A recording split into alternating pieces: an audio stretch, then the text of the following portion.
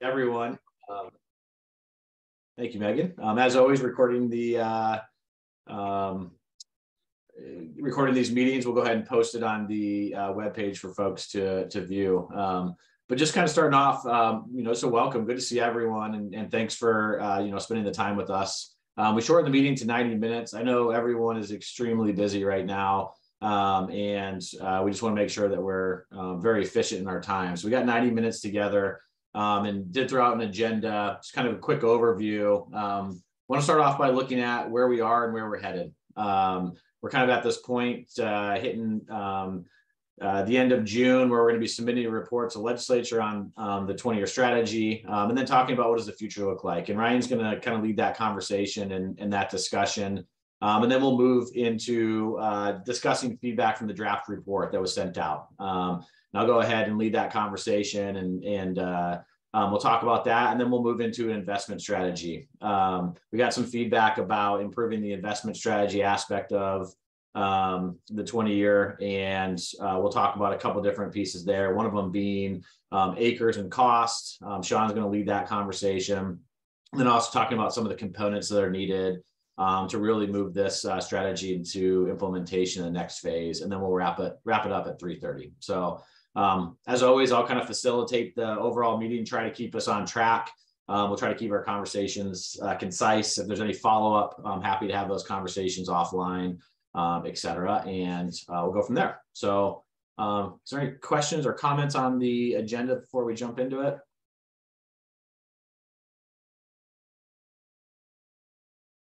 Okay, excellent. So first off, just kind of a quick overview of where we are and where we're headed. Ryan, I'm going to pass that to you, and we'll kind of go from there. Yeah, thank you. Good afternoon, everybody. And I just want to echo Nathan's message to all of you. Thank you for continuing to engage. I know I've been in and out of this space, but have seen all of your faces here regularly. And I know it's a big commitment, and it's really appreciated. I think, it's clearly helping us to drive this process and make it successful, and I hope make it successful long term. As Nathan said, I just wanted to kind of share some thoughts and perspective on where we're at. And if you tuned into the Board of Forestry meeting last week in Sisters, my comments will be pretty familiar. I'm speaking from the same notes that I used for that meeting. I definitely want to say that I heard the feedback the last time this group got together. And I know that some folks would like to see maybe a little bit more depth in the strategy, or maybe a slightly different approach to how it's put together. But from my perspective, I think we've made a really valuable investment in where we're at right now. To me, that is about creating the right conditions to be able to effectively implement the intent of the shared stewardship MOU and the 20-year strategy. I think I mentioned at the board meeting, that the direction in SB 762 on the one hand is pretty straightforward. On the other hand, it's not necessarily very straightforward. Certainly, we could have easily created a static document, but from my perspective, I think the value is really in building the capacity and social capital around this body of work that allows it to be relevant and persist, and really helps to institutionalize some of the mechanisms that we need in place to be able to effectively identify and set shared priorities and direct funds into those priorities, even as environmental and social factors shift over time. I think that's really the key to making this work long-lived. So it's not just about the plan, it's about having the right conditions. So, sort of that quick review of where we're at to date. As I already mentioned, the team has been working really hard to help formalize shared stewardship, including the governance that describes how the state and federal agencies work together, but also how, over time, how we're going to engage tribes. This group and other groups that will continue to provide input to this body of work. And I apologize if you can hear the lawnmowers running around outside my window, as it always does whenever I have a meeting like this. But it's through this shared stewardship structure and forum that we're really able to identify overlapping priorities. And that doesn't mean that everybody's priorities change. It just means that we look for those places where there's alignment, and we agree collectively that we want to try to align our priorities and work together. I already mentioned, kind of laying the foundation for engagement of tribes and existing collaborative groups that are doing work across the state. In particular, really understanding their needs and the barriers that they face and trying to put work on the ground. We've also identified priority geographies and some priority actions for both forest and range restoration work statewide. And that, I think, is really the basis for coming investment in the development of some decision support tools and a dashboard. And I know that Sean is going to talk more about some of that today. And then finally, kind of tying it all together, we've described some of the near-term investments that are needed to fully develop and implement a 20-year strategy.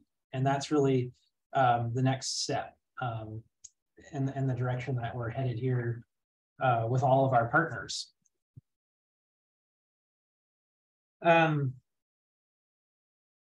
So having said that, I also want to acknowledge, again, as I did at the board meeting, all of the really good local work that we do in Oregon.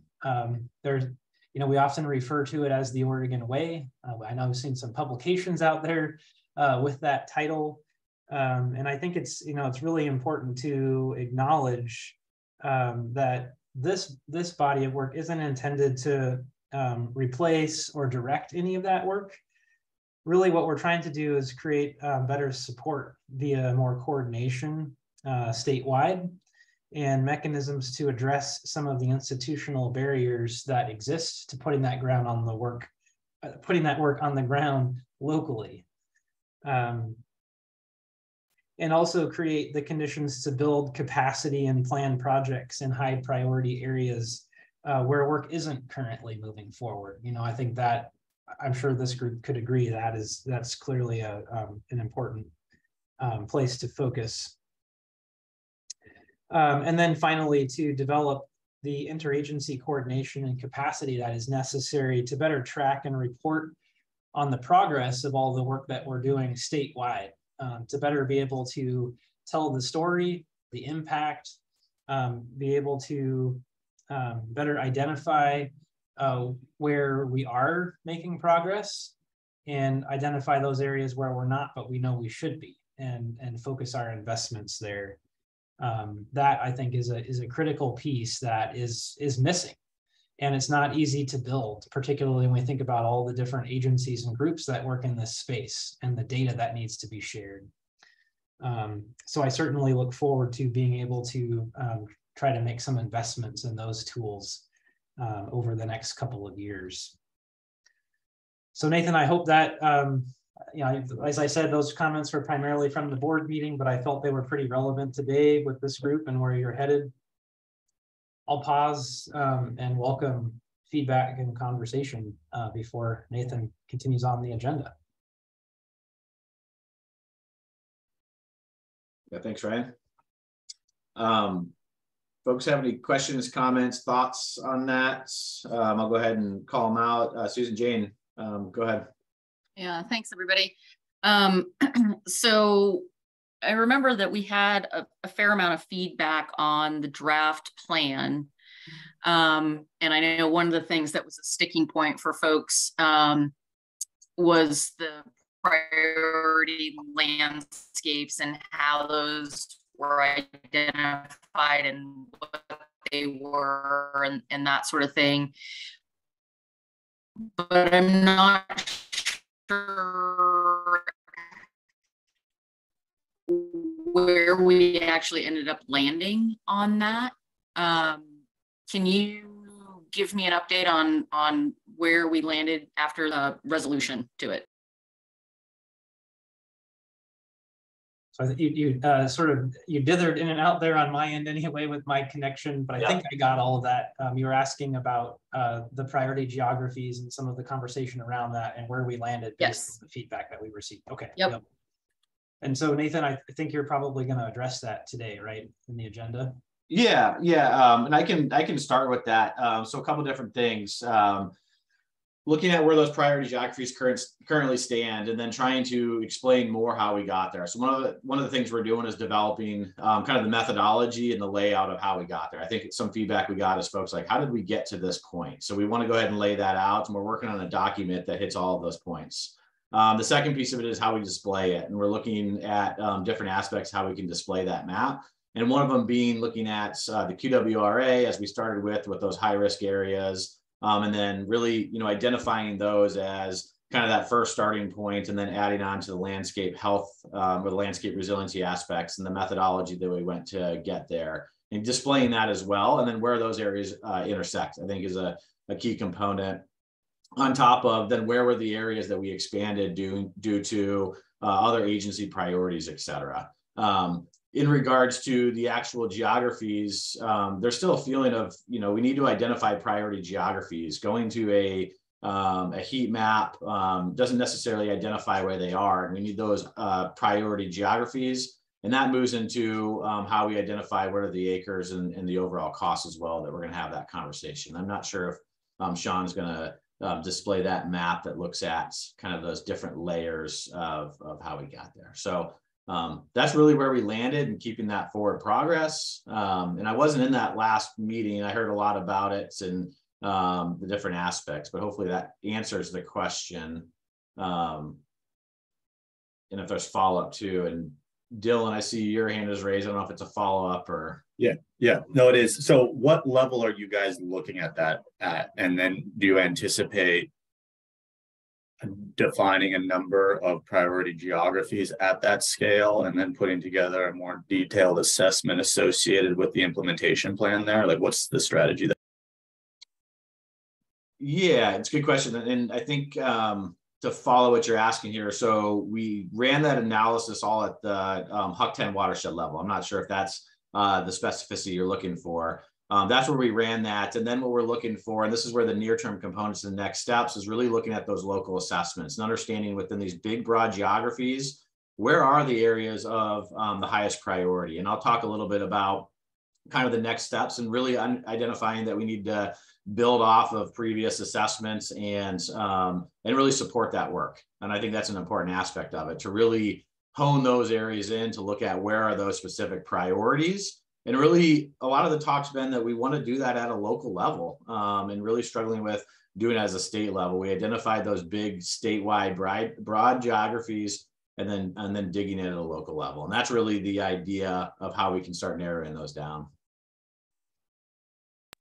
Okay, that's good. I mean, we had shared our, Huck 10. We had talked about Huck 5 last time.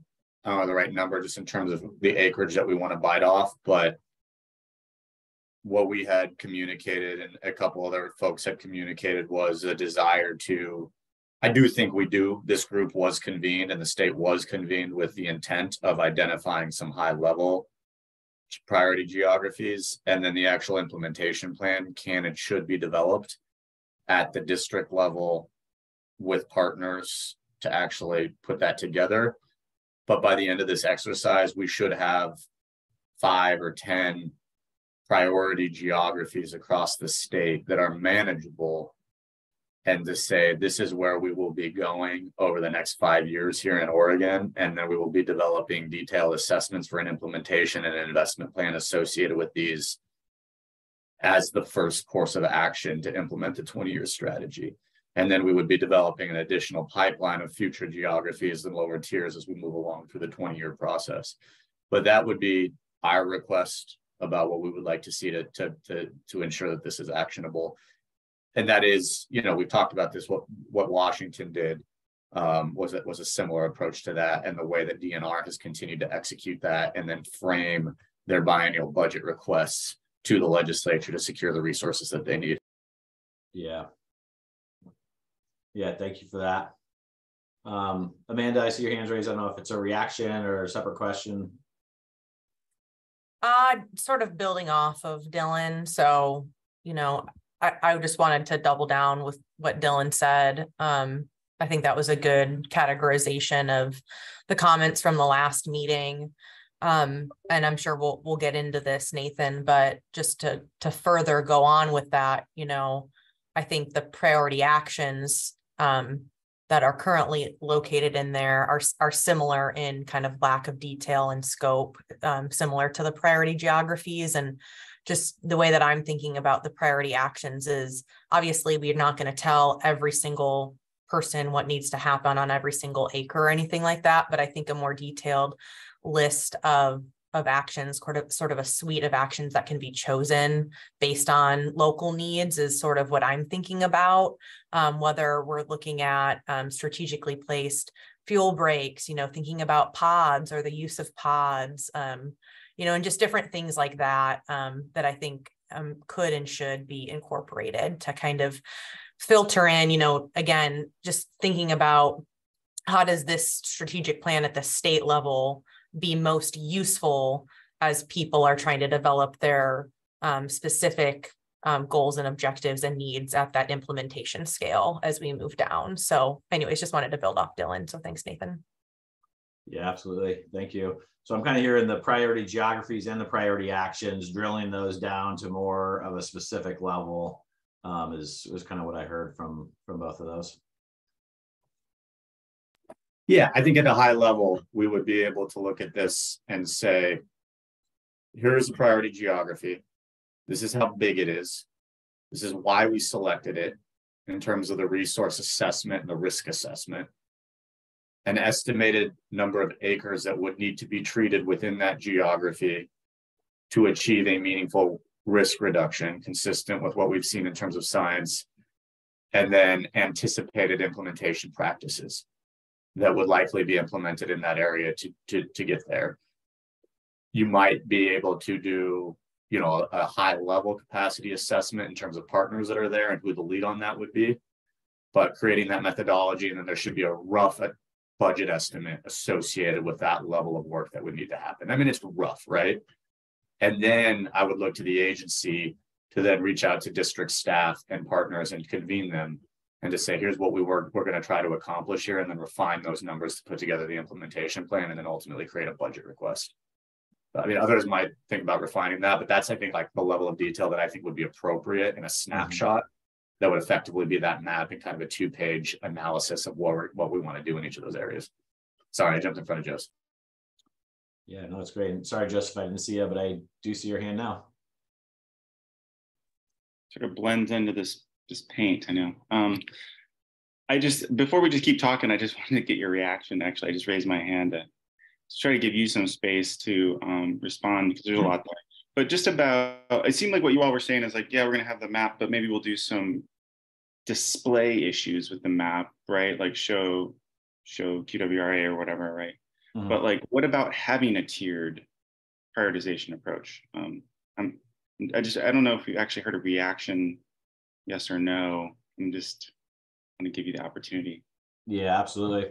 No, I think that's really good. And I think what is desired is what we all desire and we want to get to. And that's where kind of the next steps that we're talking about as well is kind of that process to get in there and the challenges of working with the multiple agencies and the lack of tools, et cetera. And that's where we've outlined, we need the resources in order to start getting there. And we need to continue the work with the agencies to get there as well. And part of the challenges I think we identified from the beginning as we started this process, at the same time, the Forest Service came out with the wildfire crisis priority areas. The BLM just released their priority areas, and working through shared stewardship is looking at where do we identify those areas where all the agencies really see the work that we need to be doing together. Where are those shared priorities? And that's what we want to get to next, is really necking that down and identifying that. Now that we're starting to see all these priorities come out, and then looking at how do we start thinking about years 5 through 10, 10 through 15, and 15 through 20. And that, starting with that 5-year of where we are, really drilling it and then thinking into the future as well. And then also identifying go into the actions. What are the actions? And really through the process we've gone through is understanding there are lots of different actions that are needed in different geographies. Some of them need support within collaborative governance and getting agencies working together, working with the partnerships and collaboratives. Others need some support with developing local strategic plans. There are other areas that have that, that are lacking utilization opportunities, et cetera, and adds a lot of complexity to it. And that's where we want to get to, is start drilling that down and really going back to the understanding of, essentially guiding the resources in the appropriate geographies for the appropriate actions. That's the process we're headed towards, but there's a lot more work, and I won't deny that. And looking at kind of the next steps and the components that are needed, that's what we're trying to get to. So, Ryan, I see your hand is raised. Yeah, I mean, I think you hit on a lot of the things that were kind of on, in my mind. Just a couple of thoughts that I think I would focus on. One is that this is not just an ODF product. We were asked to work with our partners in shared stewardship to develop it. And that's not an easy task. And that's where I started with my comments up front about really creating the conditions to be able to articulate clearly articulate shared goals and shared priorities with all of those partners. And my impression specifically of the Washington DNR plan is that is something that they primarily put together on their own and have driven on their own. And that is a little bit easier, I think, than the shared stewardship approach. And then the other thing that I wanted to highlight, and again, I kind of tried to hint at least in my opening comments, is, frankly, the difference between developing a document that is really useful for kind of, I guess I'd say, immediate, political display, if you will, in terms of attracting investment based on some kind of prioritization and some dollar amounts, versus really making that long-term investment in, again, the conditions to be able to tell that story effectively into the future, and to be able to tell that story as conditions on the landscape change, either as a result of climate change, investments that we're making, or changes on the social side around political support, funding, et cetera. So I don't know if I do, I guess I'm just calling out, I think, some differences in the framing and the approach to what this product ought to be. And I think it's important to understand at least where we're coming from, and the work that we've done at this point, particularly with our state and federal partners. So Nathan, I hope that's helpful. But no, this has all been really helpful. And Dylan, I appreciate you throwing that information into the chat as well. And it's kind of a good transition that I'll take us to. The next one is looking at feedback from the draft report. I just got some really good feedback from y'all, and I'll just kind of jump into this next section. And I think what y'all are talking about is where we desire to get to. And once again, it's going to take some time and needed the resources to get there. So just kind of jumping in feedback that we heard. First off, I just want to thank everyone for providing feedback and comments. It's extremely helpful, and that's why we sent it out. We've taken that feedback to heart and really looking at how do we get to the next step. The first piece that I want to throw out is we threw out that draft report to the agency coordination group of the agencies, threw it out to this group, and also to the regional partnerships and collaboratives. And we got some good feedback from a lot of different folks and a lot of different perspectives as well. And once again, I think it shows really the breadth of what people want out of this.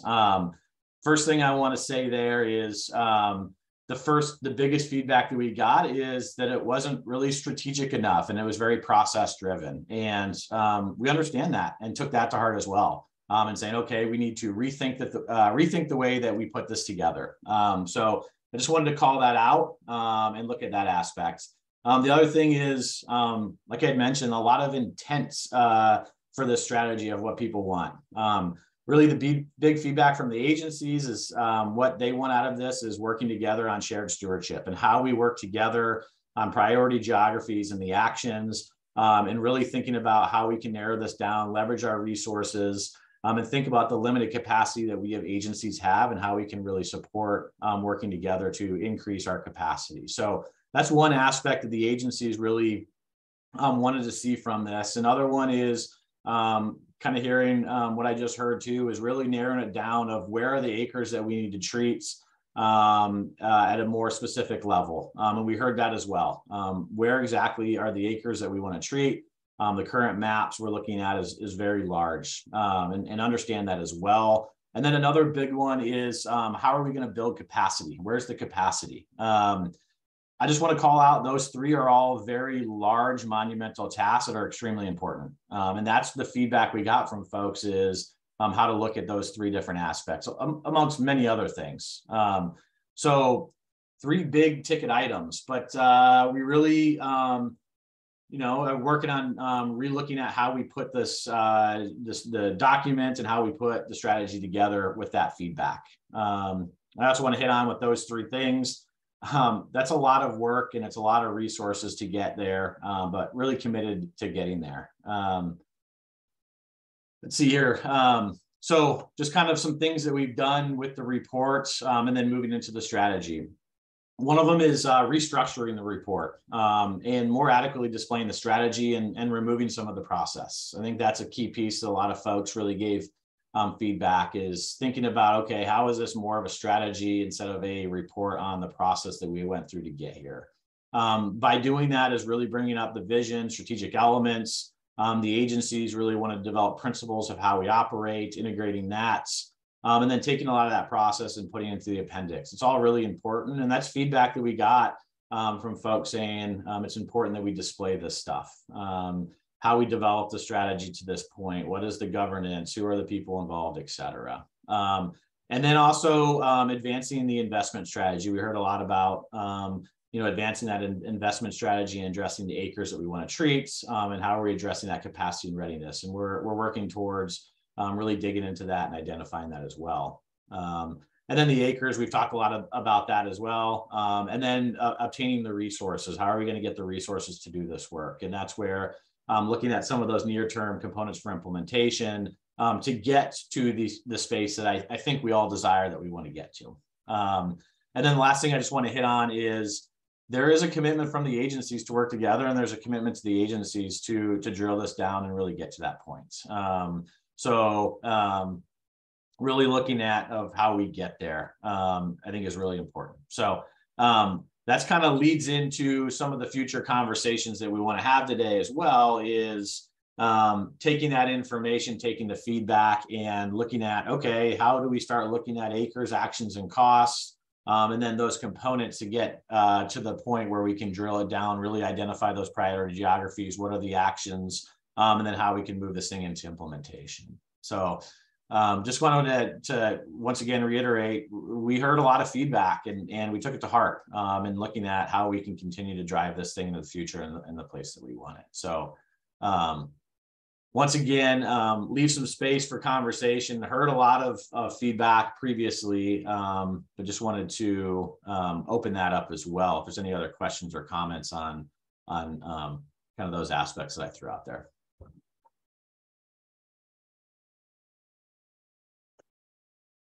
I think John has his hand up, or is your arm just up?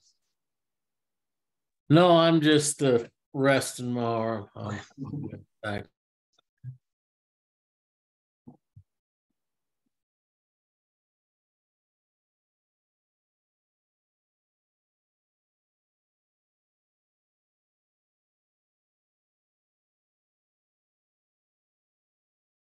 Amanda.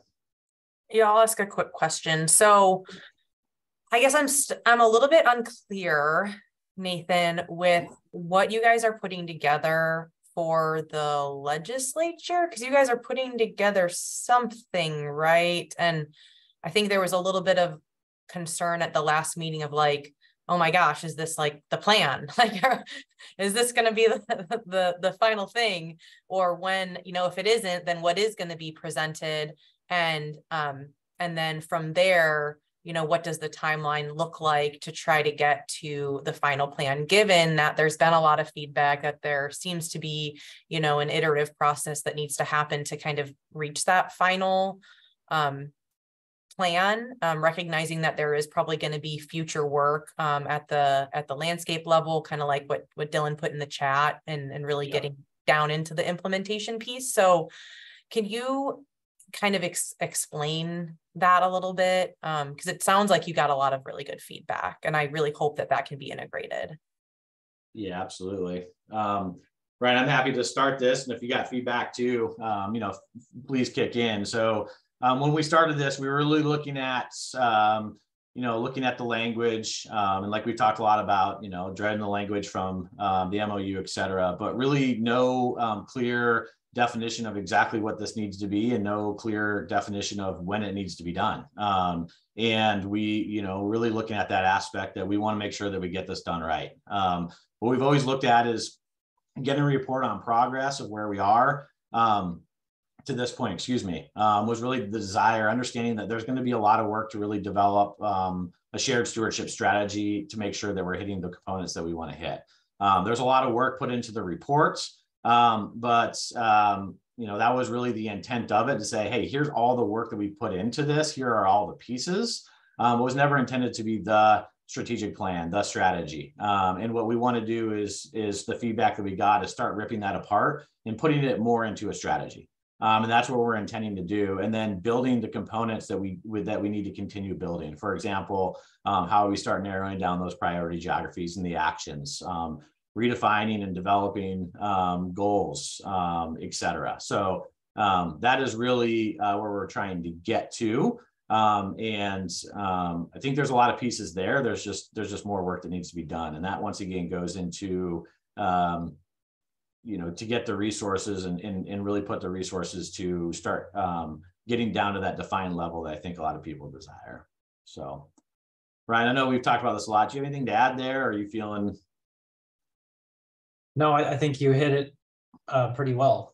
This is going to be a report that describes the work to this point and the work that needs to happen and the investments that need to occur to try to get to the place that I hear, especially this group, asking for. We simply couldn't do it in the time that we had. Again, about creating those conditions and making those investments. Yeah, thank you, Amanda. That was a great question. Is there any other follow-up or anything I didn't answer there, or folks have other questions on some of that?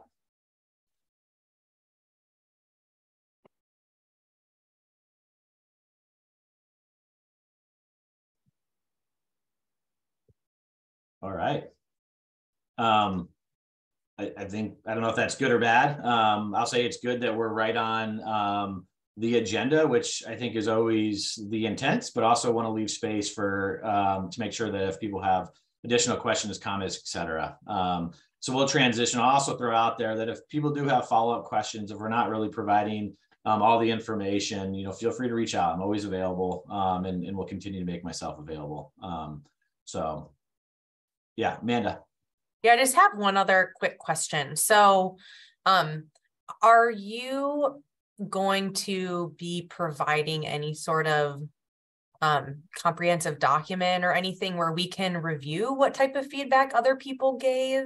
Because right now it kind of seems like people are providing feedback to you and then it's sort of going into a black box, and then, you know, something else is going to pop out at the end. And I'm just really curious what other people have to say and how they're viewing it and what they're thinking about. Not saying that I need to know who it came from or anything like that, but I'm just, personally curious kind of what other types of feedback you kind of gave it to us a little bit here and just some buckets, but are you guys going to do anything like that, or are we just going to kind of see your kind of finished project, you know, at the end of it without really seeing how the sausage is made? Yeah, no, it's a great question. We've definitely had that conversation of how we take that. And I'll be honest, I think there is also a challenge in that. We've gotten so much feedback from so many different places and how to synthesize that. and I'll be honest, the sausage that's being made is extremely challenging right now. Put yourself in my shoes for a day. It's very challenging, but I think that's something that we've talked about. And I guess I would ask the question, is that something that is needed? And, synthesizing that at a really high level, understanding there are a lot of pieces in there. But I'm kind of hearing from you that's something that you and others desire to see. Is that correct? Well, I don't want to speak for everybody else, but it's just something that it sounds like you got a lot of good feedback. And I think if we want to kind of do this sort of the Oregon way and really think that this group is really a bunch of different, really diverse stakeholders with lots of different perspectives, this specific group would be a really good place to sort of digest some of that, I think, but others may have different ideas.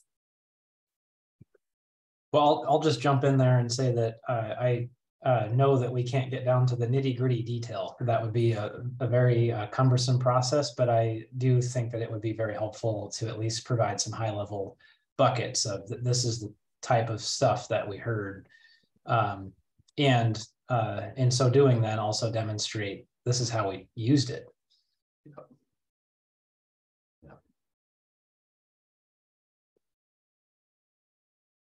Yeah, thank you. So it sounds like that is something that we will work on and putting together. Yeah, excellent. Thank you for all that. I'm going to go ahead and transition us to the next piece of it. As one, once again, some feedback that we really got was not a lot of strategy in the strategy and really looking at that investment strategy. And some feedback was, what are the acres and what are the costs, and trying to look at that aspect of it. So what I'm going to do is pass this over to Sean, as Sean and the INR team have been helping us think through this with the agency coordination group and just what we're looking at currently within that aspect of it. And then we talk a lot about the desires of what we want to get, and then some of the near-term components that we want to get to that we need to think about investing in order to really further refine many aspects of the strategy. So Sean, I'm going to go ahead and I think you're still on here. Pass this over to you and take it away. Great, thanks, Nathan. Yeah, so we've one of the feedbacks we got kind of late in the process here was we really need some numbers on treatments and costs based on the priority geographies that we've identified. And Mirica McCune here at the Institute for Natural Resources has done most of the GIS work for this. Megan Kreutzberg, who's the SageCon technical coordinator, has also helped out gathering and vetting some of the information.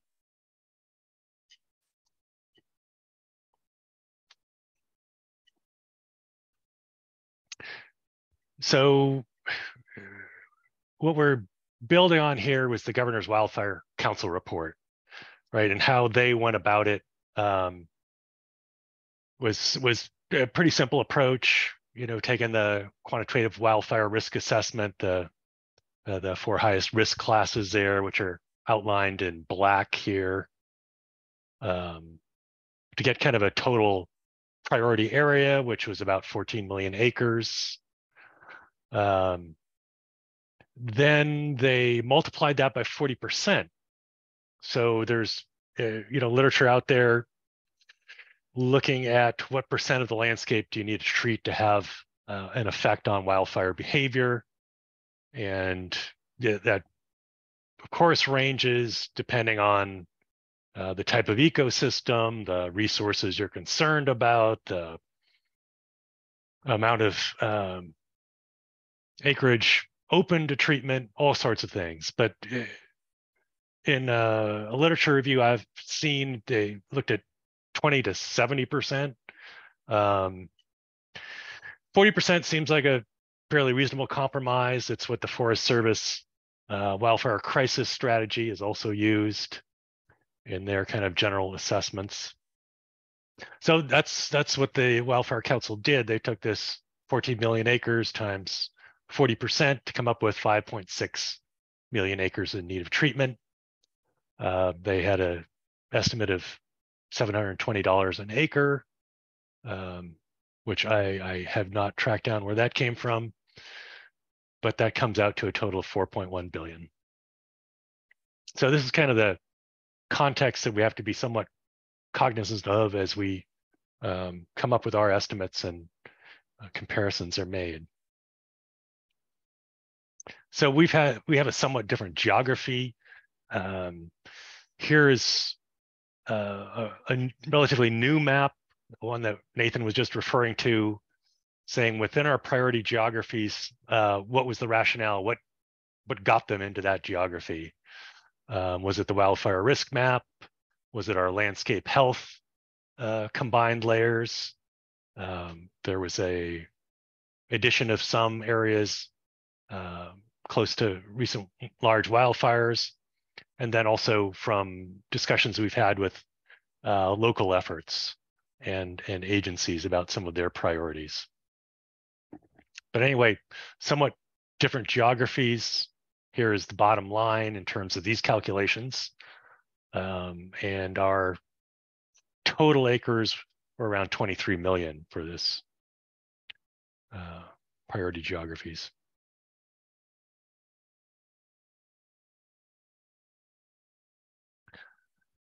So then we split it in two. We did a separate calculation for forest lands and for rangelands, since we have different data sets for them and fairly different approaches in terms of identifying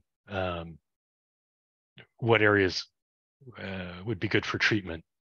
And the forest lands, we use this layer that Ryan Haugo and Tom DeMeo and now recently Lachlan up at UW have been developing, started with the TNC work on identifying forest restoration needs. And they were looking by different forest types, the distribution of age and structure classes, looking at what was kind of outside of 2 standard deviations from the historical range of variation. And then identifying those acres in those different forest and structure stages that were outside that kind of those bounds, and then summing those up by watershed, Huck 10 for the kind of high frequency fire regimes. It's a fire return interval there of 0 to 35 years, general low severity fire regime.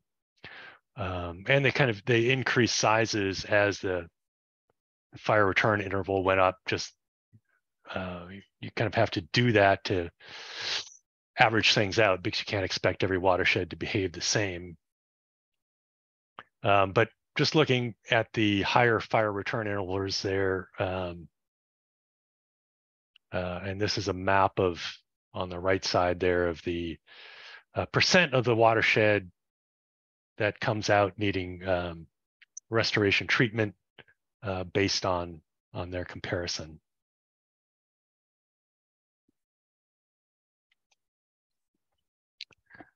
So then if we trim that down to our priority geographies, we come up with a little bit over 5 million acres in need of restoration. And again, this is just another view of their data set there, and the colors, just how many acres needing restoration are in each watershed. Now, a big question that popped up here, this is overall, so this averages out to be 31% of the forested landscape needing treatment. A question that came up then was, well, do we apply this 40% treatment efficiency factor to these data? And that's something we're still debating. It's still kind of an open question.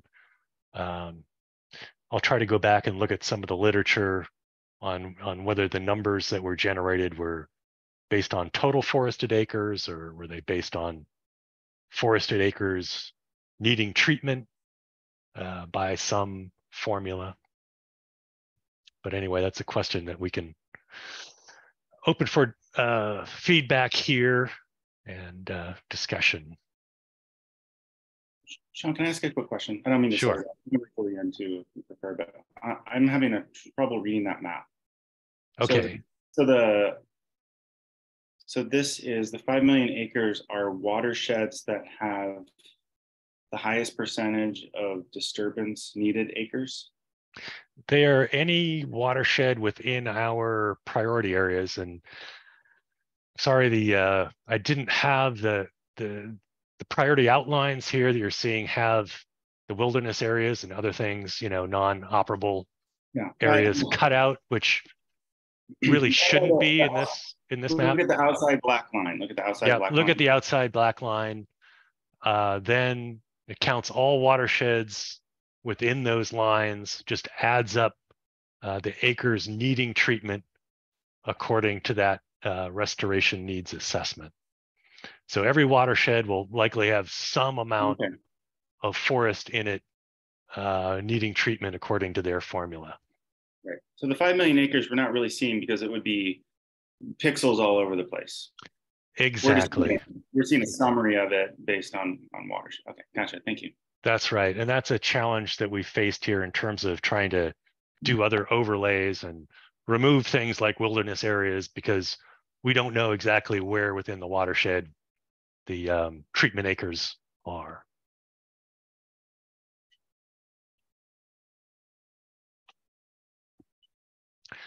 So then thinking about costs, in the ODF's landscape restoration program, this past year.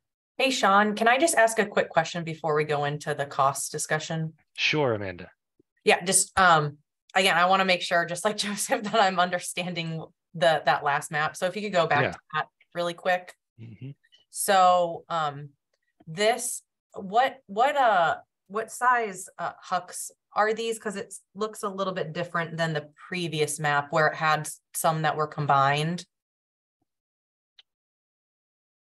They should be the same. These are all watersheds, 10-digit hucks, sometimes called fifth field hucks. Sometimes people call them huck fives. Okay. Okay, so around 100,000 acres usually. Okay, and so the areas that are larger, like on the coast, they just on this map combined because I thought you said something about how they got combined based on the length of fire regime or what the fire regime looked like. So I guess I'm just trying to understand that. That's right, and that's not fully depicted on this map. The lines just are faint around the coast range here, so you're not seeing them on the hucks, but it doesn't really show the exact aggregation units here. So most of what we're concerned about out here on the east will be the huck 10s, but yeah, it doesn't, where it goes down to the huck 8s, it's not shown on this map. And I actually do not have a map showing that at this point, but that would be a good one to have. Okay, so then combining sort of this legend, right, for this one where it shows the distribution of need of treatment, right? So as you go from cool colors to warm colors, it's going up for the proportion of that watershed that needs treatment in order to achieve the desired kind of landscape resiliency or health that we want to achieve, right? Exactly. Given a multitude of different, reasons and risks that exist on the landscape. So then if we go to the next one, that percentage is now being broken down into acres based on the size of the watershed. Is that how I am to understand it?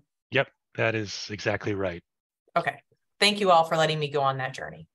And thank you for making sure it's clear, because the numbers are, as you say, switching between percents and acres and so on. And I wanted to give kind of different views of it.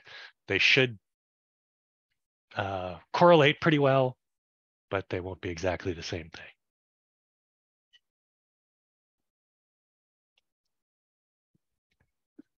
So moving on to the costs, as I was talking about, they're starting to track this new landscape restoration fund that ODF has been administering here over the past year.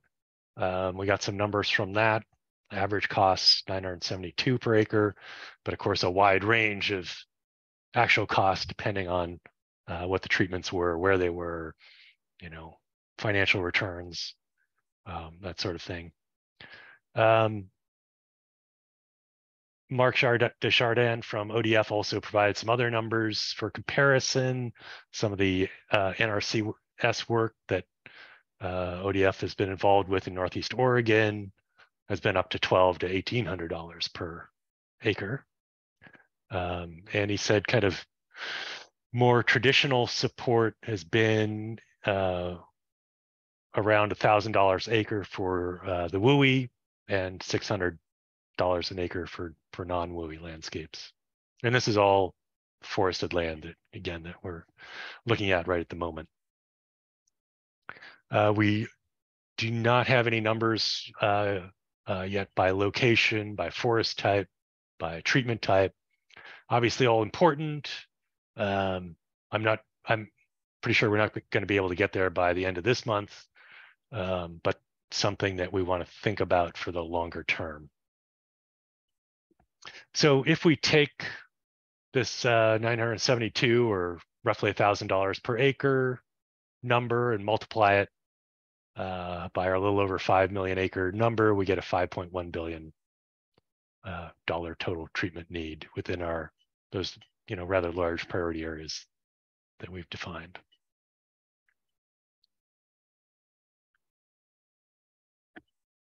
Any questions, comments here before we move on to the rangelands? I have a question about this. Well, I have several. Marco will probably have some of them, but one is this one-time treatment.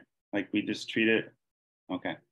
Because a lot of the stuff we're seeing is costs a lot more in the first entry, and if you can do enough entries to get to a point where you're using broadcast burning, it gets a lot cheaper. But gosh, I would hate to see like this just one initial investment, or maybe there's just some way to make sure that you realize that we're going to need to do maintenance on this stuff.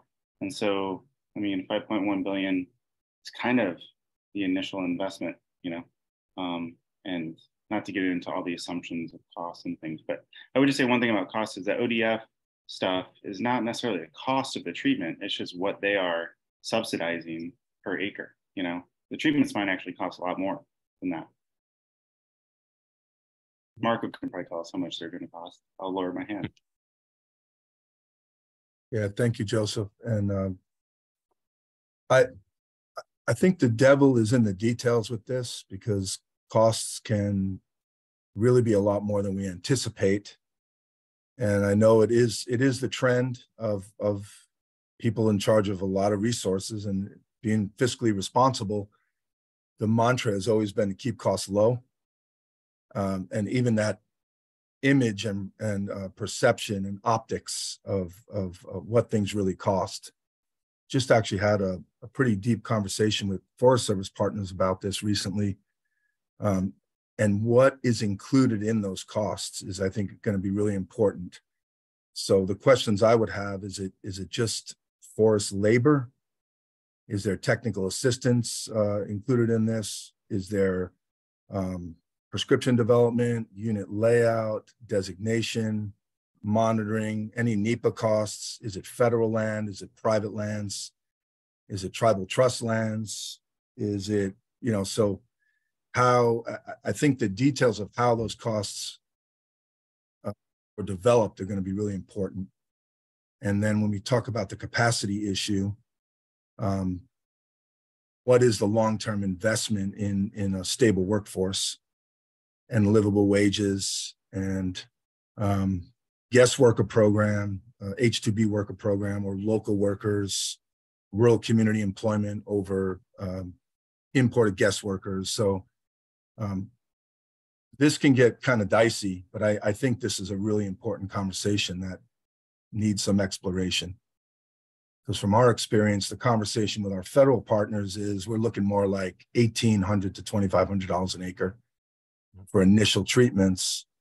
You know, what's the density, what's the average, and how did that that same acre cost that's been around for 20 years, hasn't really changed much. It's the same. It's this whole service contract. I'm going to be very straight here. It's an underclass industry that's been built. And how do we elevate that, and how do we think holistically? So it's a little bit of a statement, but also some real questions on what is in that cost, and are there commercial components to any of this? Is it non-commercial? Is it prescribed fire? So I'll stop there. Yeah, Sean, if you don't mind, those are all the questions, and that's it. You nailed it. And the challenge with this as well. And within all good conversations, we start digging deeper and deeper into it, and the challenge that we faced.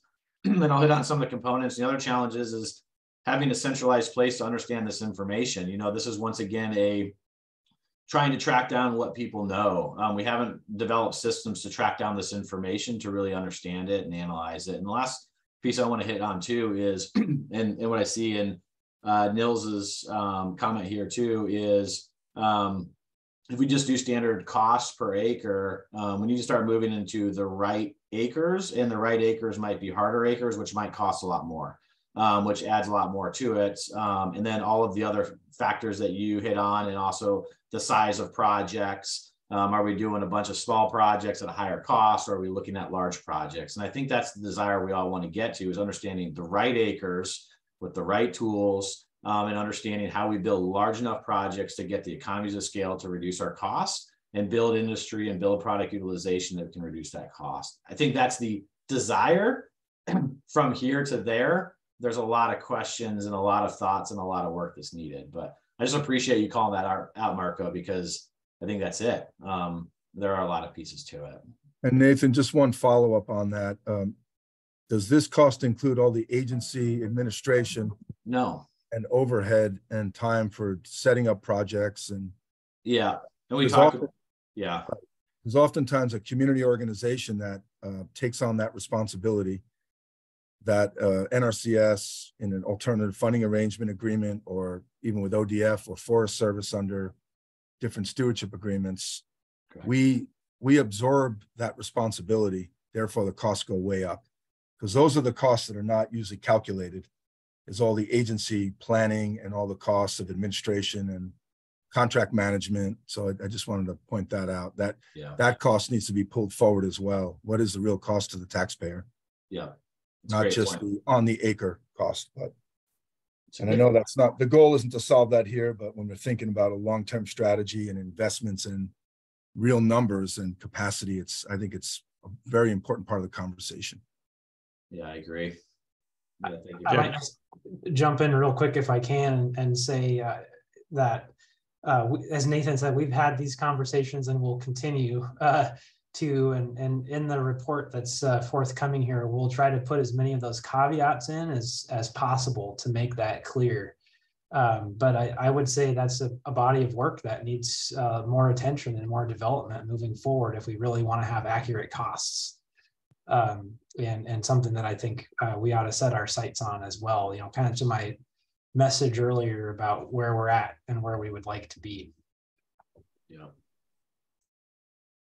And I know Amanda's got her hand up, but Ryan, I just wanted to follow up on that real quick. And with NGOs that are involved in SB 762 work, we have actual costs. We have real numbers.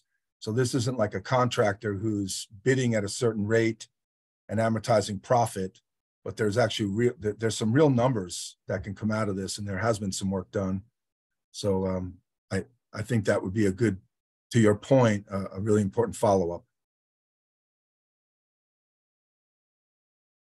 sorry, Sean, to step in on you. It was a great conversation. It looks like Amanda does have her hand raised.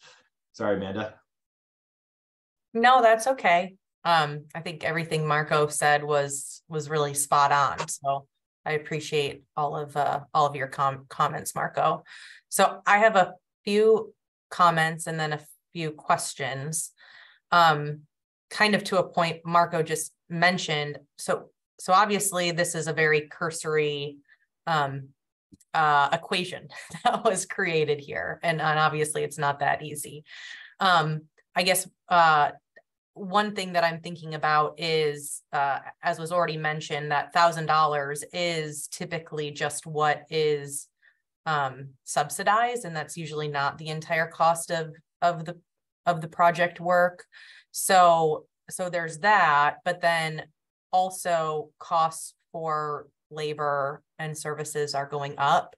AOL is doing a wage survey right now for our members, and just some numbers I've seen recently, just within, the matter of like between 2022 and 2023. I mean, I've seen just costs for, this commercial treatments, obviously, but for choker setters, rigging slingers, et cetera, go up anywhere between $3 and $10 per hour. So, that's just within 1 year. And so that needs to be factored in this equation. This is basically saying, if we were to do all of this treatment today with today's dollar at today's rates, this is how much it would cost. This number would balloon, I can guarantee you, if we actually think about the inflationary factors that would need to be included, looking at the costs associated with the entire 20-year time frame. So I don't have a solution for you for that right now. If there needs to be an inflationary percentage that's put on to this or something, but we definitely need to be thinking about that. Now, in addition to that, before I have you respond, Nathan, the other things that I'm thinking about is I don't know for that $1,000 per acre, if that's just for non-commercial work or if there's any commercial value that is brought in there. I think, as we think about tools that are at the department and agencies' disposal, thinking about G&A either used by ODF tribes or counties, how can we utilize that commercial value to offset non-commercial work costs? So I think there's opportunities there, as well as stewardship contracting, MSAs, things like that at the federal level. So I think there's ways to back off that cost, right? As well as some of the work ODF is doing in combination with DEQ, and me and Marco and a handful of others are engaged in biomass utilization conversations and thinking about how we add value or remove material from the woods that otherwise is causing a problem that could really help local communities, that could really help us transition away from fossil fuel based products. And there's a lot of really, really cool things happening in the renewable hydrogen, renewable natural gas spaces. And so I think that there's a lot of additional opportunity there to try to lower that cost. So, and I don't remember seeing anything to that end in the strategy right now. I think it should be. I think that it would really help legislators probably swallow the pill of this dollar amount, especially as we try to think about inflation and cost of doing business in the state over the next 20-year horizon. But anyways, those are just some initial things. I know, Sean, you said that this wasn't split out by treatment type, but I think some of that information is probably pretty readily available. So I would highly suggest we think about including that.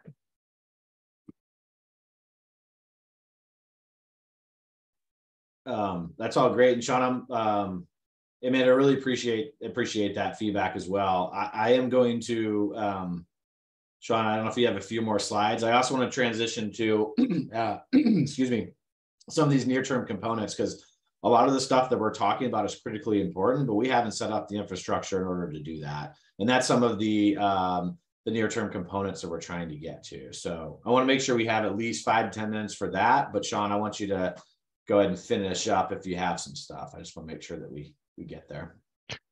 Well, we do have the other half of the state. So that's the often neglected rangelands. Here, just to remind you, is how we set priorities around the rangelands. Instead of looking at what was out of whack, we primarily looked at what was in whack in terms of what were the sage grouse core and growth areas. As you can see in orange and pink here. But then within those priority areas, we identified, we used some information that had been compiled by SageCon in terms of these different eco-state classes that have been identified and what sort of treatments are recommended on the different classes. And they had a recommendation for all of the classes, some form of treatment, except for two, which was the B, good grassland condition, and the high juniper cover. So those two were left out, but all other acres were counted here in terms of restoration need. And then they were broken down by the eco-state type, and then the cost per acre to treat or maintain that type. And you'll note the costs here are much lower. We've gotten some feedback from one of our BLM representatives saying, you know, they've been a lot higher in some areas, but we haven't gotten any specific numbers out of them. So this is what we're going with at the moment. The treatment acres, since we're treating, you know, most acres under here, it's higher than under the forest lands, 7.7 million acres total, and $1 billion in estimated total costs.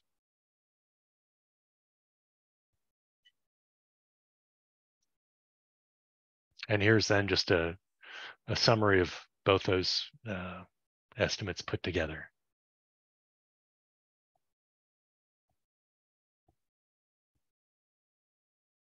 But appreciate any questions or comments, particularly on the range side there. Yes, Marco. Yeah, I think your juniper costs are really low. And you know, those costs may come from agencies and contracts. But I just think overall, I'm just going to make a blanket statement that you're going to have to up your cost by 20% across west side and east side. And then thinking about, you know, Amanda had mentioned it earlier, inflation, just cost of living increases and the future. If you want to be more accurate, it would just be safe to be more conservative. And I know it's not politically savvy sometimes with managing millions and billions of dollars, but we're doing quite a bit of juniper work on the east side, and $350 an acre, 100 to 350 an acre, 1990s costs. And I would guarantee you, it would be interesting to ask, what are the workers getting paid? Are they getting paid drive time? There's a big social equity element here that there's some great research, OSU Extension, Emily Jane Davis, Carl Wilmson with the Northwest Forest Workers Center, now amortized into our organization. I would respectfully request that you up those prices if you want to be pass a more respectful red face test. Good, appreciate it. John? Yeah, I suspect one of the reasons the juniper costs are as low as they are is that's low to mid cover. I think they left out the thick juniper, which once you cut it, you don't have understory, so nobody's going there. Plus you're cutting, in a lot of cases, 1,200-year-old trees, which nobody likes to do. But I guess the thing about this that's caught me a little bit by surprise is the rangeland strategy that we've talked about and SageCon and the modeling. is more of a strategy of protect the core and grow the core, and this treating every acre doesn't fit that. And I'm not sure what's going on when you put $10 in an acre. I'm not even visualizing what's happening out there. So I need to do a little homework on this, and I can do that.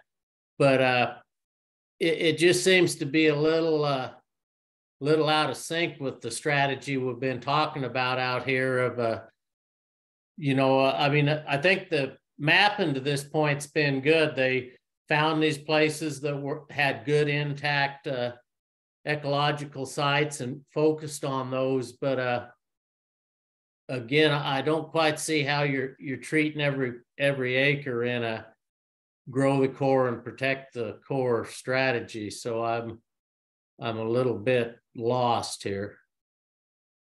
Yeah, it is. I had that same question, and things.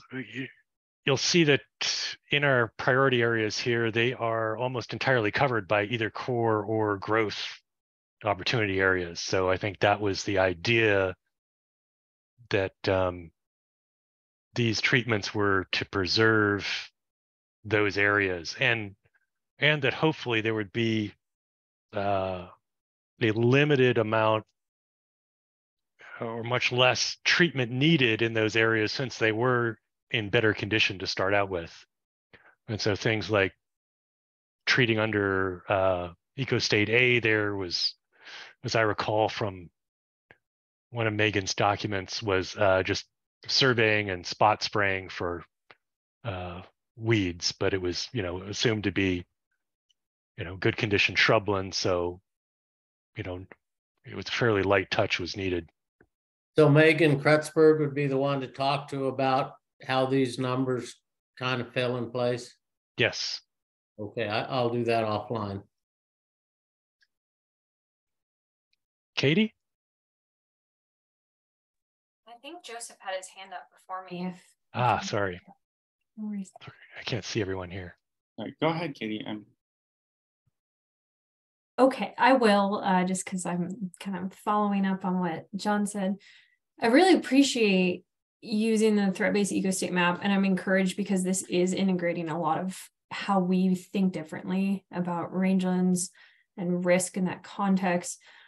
But one thing I want to make sure that gets into here that I think John was alluding to, so the geographic strategy for Oregon, that, that's what SageCon has embraced.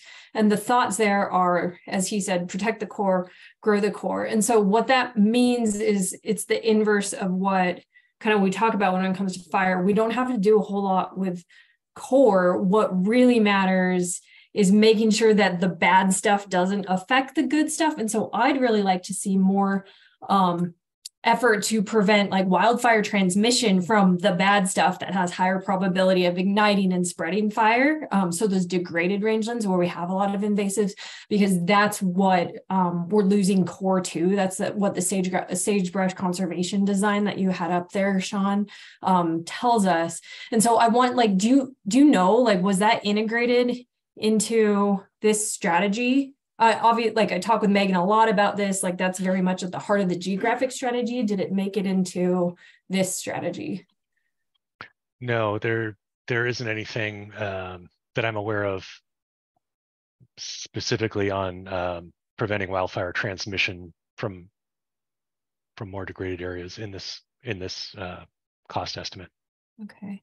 Is there is it too late to do that? Because that's, like I said, our wildfire risk is the inverse. Nathan had to listen to me endlessly talk about this on our one-on-one, right? Like our good condition shrublands, A through C, like that's good stuff. What threatens it is fires coming in from elsewhere. And so stopping those fires from those degraded places. And so I'm just thinking like treatments, like, I mean, I know fuel breaks, like we don't want to say that's the only tool, but like certainly like just that concept of preventing fires from moving into core. I would love to see more of that. And we can talk more if you'd like some references or reading or anything like that. Thank you. Yeah, well, the strategy will go on developing, so we can get that in there. I'm not sure about over the short term here for the June 30th report. That's going to be challenging, but anyway, I should probably give it back to Nathan here pretty soon. Maybe Joseph. Yep, I think Joseph, Okay. and then I'll follow up. Oh, it's just a friendly reminder. Those are initial investments. I just wonder, even in these, I'm afraid that, say, decision makers see these, they'll think like, oh, we spend this money, then the problem's solved. I mean, we're talking about having to do this in those fire return intervals. You know, it's a maintenance issue as well. So I don't know if that can be reflected in the graph, but I'll let you move on. I think that's great. I'll go ahead and kind of follow into the next piece and wrap us up. Those are all the right questions and all the right comments. It also proposes a lot of the challenges of a statewide strategy. There's a lot of information, a lot of pieces, and wrestling with this is very difficult. What I'm getting at here is really what the strategy calls out is looking at the next level of this, and even looking at that cost, looking at those acres. Is that realistic? Is it obtainable? And thinking about how do we really start narrowing this down, like I mentioned earlier, of what are the right acres in the right place using the right tools. And that's really the heart of this and wanting to get there. And a couple aspects to it. So we've identified some near-term components to do that. And just some of the challenges that we've identified is trying to understand what are the local strategies out there. There are areas that have them and there are areas that don't. Trying to understand what is the cost per acre. And it's the classic, what's the cost per acre? And everyone call a friend to try to ask a question. We don't have a way of understanding this amongst the agencies to say, okay, this is our cost, this is where we've done work, et cetera. It is spread all over the place. And what are the acres that we're treating? Those are huge challenges that we're facing, and thinking about, okay, how do we start fixing some of those, and how do we start identifying where are the areas where we really need to be placing these treatments and really focusing in, excuse me, and identified some components, and we threw them in the original draft and still looking at those, but trying to get support, get funding to hit on some of these, and some key ones that have really come up. One of them being the support for regional engagement and partnership. The local partnerships, the local collaboratives, agencies on the grounds know where those areas are. That's where the work is happening, and they know where these key priority areas are in the right acres, hitting on some of those comments. And we need to support that. And one of those is, this is a shared stewardship strategy, looking at multi-agencies, looking at cross-boundary work, and really supporting that work on the ground with the agencies coming together, building local strategies, local assessments, and local work plans, and saying, this is where we really need to get going. This is where we need to do work over an extended period of time. And then also with that is supporting those landscape assessments and the planning. And those areas on the ground, and identifying these key areas. Where are the critical watersheds? What are the critical areas of risk transmission? Where are the areas that we can get access? Where are the right acres to treat, et cetera? And that's the local assessments and planning aspect. So looking at how are we supporting the regional partnership and engagement, getting all the folks together at the table to look at developing local strategies. And I also want to express it is happening in areas. And it's not saying that it's not, it's building off of it and providing additional support, and looking at different aspects of those local assessments as well that are missing, and how we can provide that support. And that's another piece is the decision support information hub, SARA network, and accomplishment tracking and dashboard that we called out in the strategy. One of them being the decision support information hub is a centralized area where there's data and information that can be utilized to start looking at these localized strategies. Once again, as we're putting this together, piecing data from all over the place, trying to understand what is the right data, et cetera, and bringing that together and bringing the scientific experts to really work together within that SARA network, which is that scientific and resource assessment, to help us understand at a state level where are the priority areas and the local levels and bridge that gap. Once again, just a special shout out to the INR team, really provided some capacity that we didn't have, and the expertise, and having Sean here helping explain this is really important. And that's kind of the idea. So who are the other experts that we can bring in to really help us understand this at a local level and a state level? And then the accomplishment tracking and dashboard is a critical piece of it. Is there is information out there. How do we start feeding that into a centralized accomplishment tracking. How many acres have we treated? Where are we treating those acres? What are these costs? And start feeding that into a system. When we have this question, which I am guaranteeing will come up again, it's not a phone a friend and try to figure it out. It's trying to understand this information within different regions and different levels. And that's where we can provide resources too. If we're seeing extremely high cost breakers in certain areas, how do we analyze that and try to come up with creative solutions to reduce that cost and provide the right resources? And then that dashboard displaying the information is a critical piece that we've heard a lot about, is where is that centralized area that shows what have we accomplished and are we meeting our targets that we're trying to achieve? It's a lot of spaghetti that I just threw down, but I just want to hit on that. Really, I hear that we want to get to more of a refined level. We want to start understanding where those areas, what those costs are. All the conversation today are the hard questions that we need to start answering, and feeling that those are the aspects that we need to start putting into place to better understand, refining the priorities, looking at what are the true costs, et cetera, et cetera, et cetera. So I just wanted to throw some of those out there of we as the agencies and developing the strategy desire to get to the place that we all want to get to, but it's going to take some time, take resources, take energy as well. So just wanted to see if folks, any response to that or thoughts or questions on that aspect. And then I'll go ahead and transition this out as well, but want to leave some space kind of for some of those near-term components that we've put together and are starting to call out and obtaining the resources for.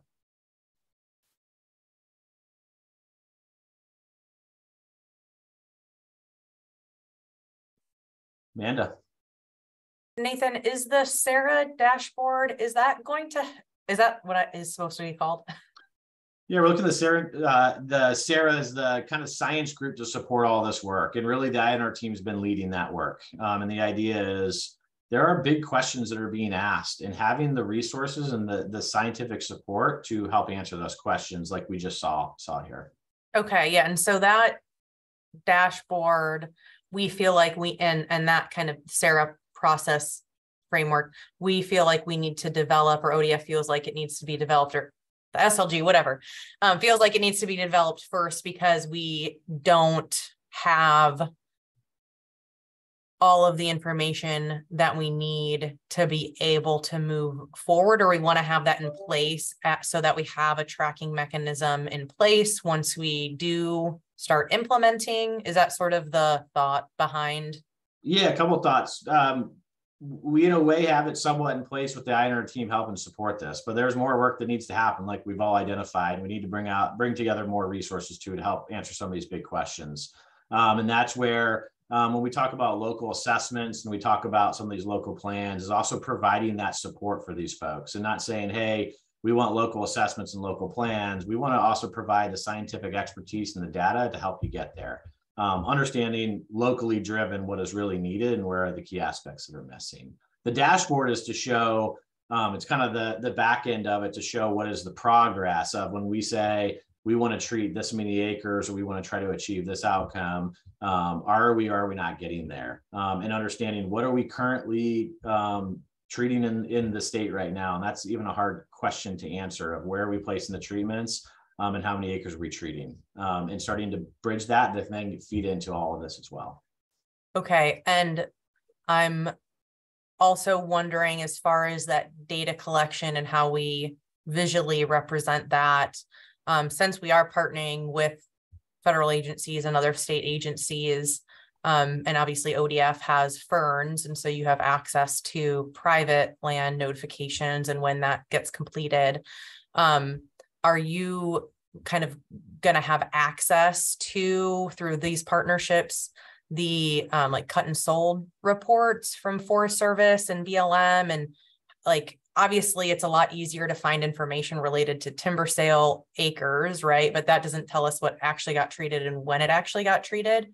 So in like their facts database. So, because timber sale cut and sold, that's only for timber sales. And then there's all the non-commercial work. And so I guess, do you feel like you're going to have access to all of that? Because any information that goes on there needs to be the same type of information, whether it's, sold or planned or, you know, actually treated, you know, post-treatment. So Yep. I guess, how are you thinking about that? Yeah, it's a good question as well. So a couple of thoughts here. One of them is, through the strategy, we identify 35 funding sources currently, and understanding those 35 funding sources in a way of tracking all that information. Once again, right now, it's in a lot of different places, and looking at those common denominators of what are folks collecting and what are they not. And then thinking about how can we integrate with all the different agencies to have some commonality behind it, which that alone can be a huge challenge. And how do we look at different policy changes or different ways of looking at our programs in order to bring that information if there are certain areas that aren't tracking this or are tracking that. That's kind of the idea of it, to have one centralized area. I will also mention here, it is in very much theory, and we want to continue to drive this, and there are a lot of aspects to figure it out, and that goes into the transition to what does the future look like, putting these pieces into place, but getting the support and working through the process of understanding what does need to be in there and what does not on multiple different levels. So I'll stop there. Hopefully that somewhat answers the question. I'd happily, anyone else who wants to kick in on that, please do. And also looking at time as well. Yeah, I guess I just want a straight answer on whether or not the Forest Service has said that you will have access to facts into that database and that they'll provide that. I mean, is that a yes? Like they want to fully integrate that? I don't have a straight answer for that now. Sean, I don't know if, you know, we've had initial conversations, but we haven't gotten to that point. I thought the facts data was generally publicly available. Yeah, I don't think it is.